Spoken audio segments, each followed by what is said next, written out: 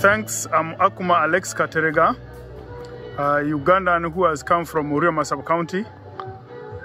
All along, before I attended this parental love to our children and their wives, I have been a bad father.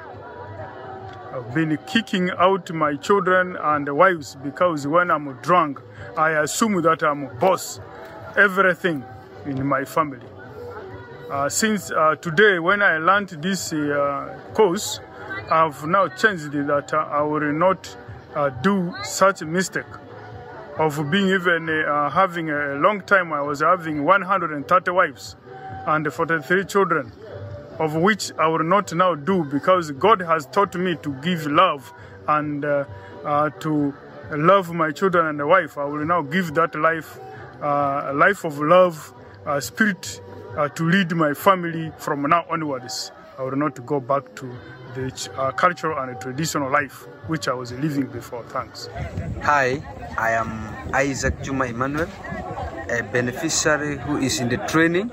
I've learned something very unique today, and what I've learned is the world needs a father, and indeed without a father it is just nothing.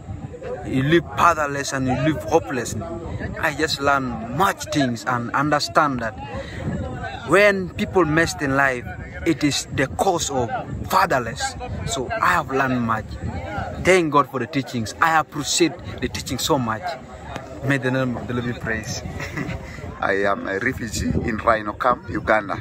I am very happy of this training. I know that what God has meant to bring this training to our camp here, now in my heart, it will be like as a healing. Because me, myself, I grow an orphan, and up to this time, I am still having pain in my heart because of my mother. But through this training, I am now feel happy. I want to say that let God help the administration to bring more trainings to equip us, maybe to raise up, even though if we were in this situation of refugee, one day we know that things will change. Through God, things become possible. Okay, by name I'm called Festo, a South Sudanese refugee in Uganda who came in Uganda in 2016. So I've been living here as a refugee. I've been living without knowing about how I should care for my children. So in the training that I attended, the world needs the father has really brought heaven back home to my family today. So I realized that today, even my children, when I go home, they run to me. I just embrace, they embrace me as their father, and today I'm thankful that my neighbors will also get the right fruits from me, and I live from the family that is this a polygamous family.